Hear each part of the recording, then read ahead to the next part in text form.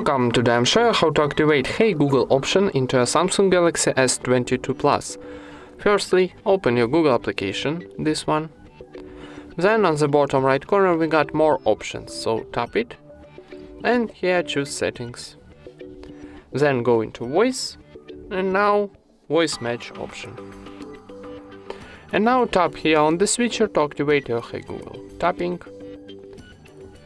Now need give access to your assistant, click next, and here need click I agree.